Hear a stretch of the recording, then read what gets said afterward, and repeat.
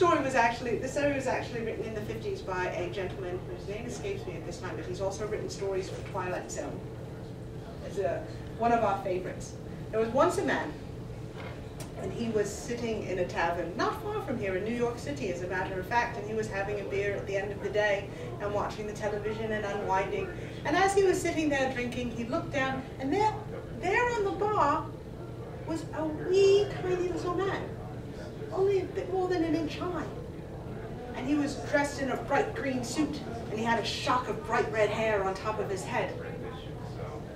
The man looked in his beer and rubbed his eyes and looked down and squinted, and there was a wee little man, inch high, green suit, red hair.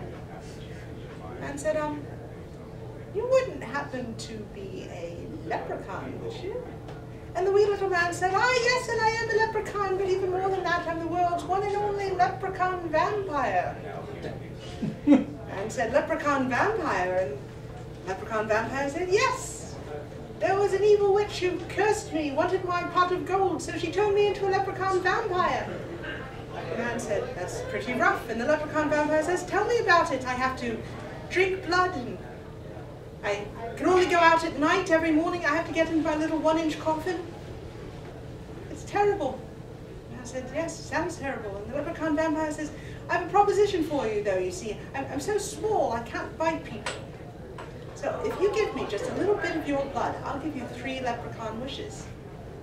Well, at the sound of blood, the man recoiled in horror. Blood, you want my blood, he said. And the leprechaun vampire said, look at me. How much could I possibly drink? A thimbleful at most. You can prick your finger yourself. I won't even come near you. And 3 wishes. You can wish for anything you liked. Imagine it. The man thought and said, you could wish for money. You could wish for fame. Fast cars, beautiful women, expensive houses. Anything you wanted. For just a bit of blood. Yes, it was a good bargain, he thought. An excellent bargain. But before he could say anything to the leprechaun vampire, the bartender walked over, looked down at the leprechaun vampire on the bar, reached over, picked up a toothpick, and stabbed the vampire right through the heart. Well, the little toothpick acted like a miniature wooden stake, and poof, in a puff of smoke, the leprechaun vampire was nothing but dust. Well, the man, understandably, was furious. He stood up, he said, what did you do that for? He was a leprechaun vampire. He was going to give me 3 wishes. The bartender looked at the man, looked down at the little bit of dust on the bar, shrugged and said, I thought he was an olive. Thank you very much. As I said,